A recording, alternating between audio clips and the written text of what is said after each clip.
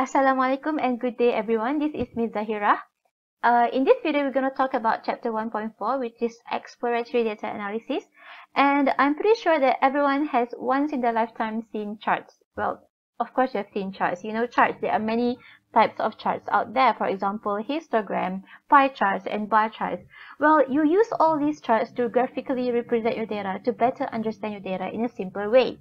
And in actual fact, there are many more advanced charts that you can use, many more advanced charts in a way that they can tell you more about your data distribution. For example, we have the stem and leaf plot and also box plot.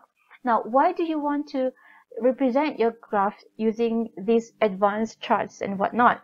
Well, it is for you to understand about your data distribution, and it is also for you to discover if there is any gaps in your data, and it is also for you to be able to discover some pattern in your data so that you can make important decisions and important conclusions about your population.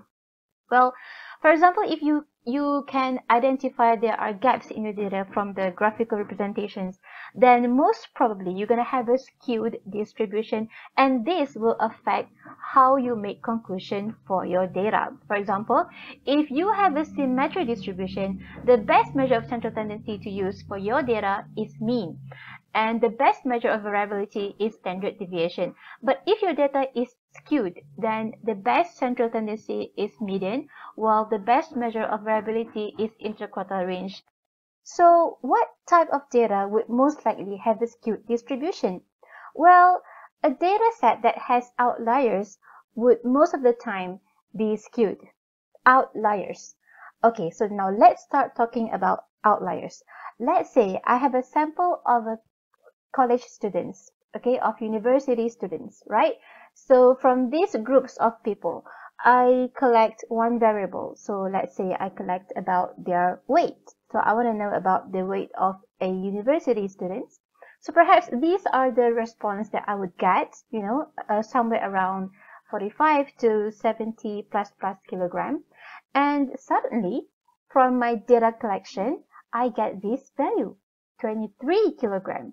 So this seems like very small compared to the other data. So you can see 23 is like much different from all these value. If I can try to represent this data, different using a number line. Okay, so let me use a pen here. So let me try to sketch a line. So let's say this is a number line. So I have here 20, 30, 40, 50, 60, and 70. All right.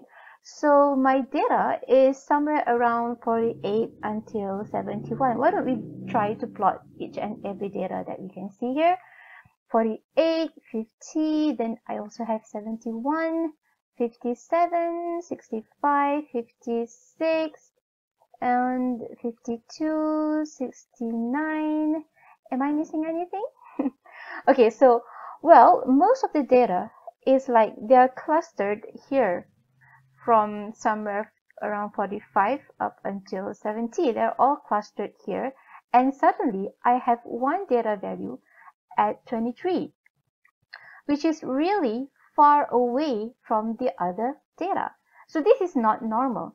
So most probably, this 23 kilogram here is an outlier. Why? How did we come across this outlier? So what possibly could have happened during the data collection, right, that caused this number to appear in my data set? So probably it's an error in observation or in the measurement itself. Probably the weighing scale used is not in a good condition, right? Or maybe it is a written or typing error. Maybe the person wanted to write down 73, but then the one who record the data mistakenly read it as 23, right? So it could be a written or a typing error. Or it could be because the subject which participate in that data collection is actually not in the population defined. What I mean is, probably there is a primary school students who participate in the data collection process, right? So this could have lead to the this extremely low value of data compared to the other data in the set. Or perhaps it's true that there is a student, a university student with 23 kilogram weight. It could have occurred by chance. So that maybe this person has some, I don't know, some health issue. Maybe ni macam orang kerdil ke. I'm just stating out the possibilities, right? So outlier may occur in your data collection based on these four values, right? So if it is an error, and if it is not a subject in your population, then you should just omit this value from your study, from your case study, yeah. But if it is true that there is a person in your population, in your sample, that has that data value, so perhaps you would want to put it aside and do another research on that, on why this person has a variable value that is very different from the other groups, the other people in the group. Okay, so that is outlier, an extremely low value, or it could also be an extremely large value in a data set, right? So in statistics, we have already determined a way for us to like identify whether or not a data value is an outlier in the data set. So this is how you determine outlier. So imagine you partition your data into 4 partitions, okay? So this is from your smallest data value to the largest data value. And let's say if the lower boundary of your data set is here, and the upper boundary of your data set is somewhere here between your Q3 and your largest value. So any data that belongs in between this, any data value that is greater than the upper boundary, and any data value that is smaller than the lower boundary, is considered as outliers in your data set. And this is the formula for you to calculate the lower and upper boundary of a certain data set. Okay, for lower boundary, it's Q1 minus 1.5 multiplied by the IQR. For the upper boundary, it's Q3 plus 1.5 multiplied by the IQR. So let's jump into the first example for this video. So this is an example which I created by myself. It is not provided in the slide in Kalam. Pak Mail divides his cows into 2 different types of breed. He then recorded the amount of milk produced in a month from a sample of each breed, and the data are as follows. Okay, so these are the amount of milk produced by cows in breed A, and these are the amount of milk produced by cow in breed B.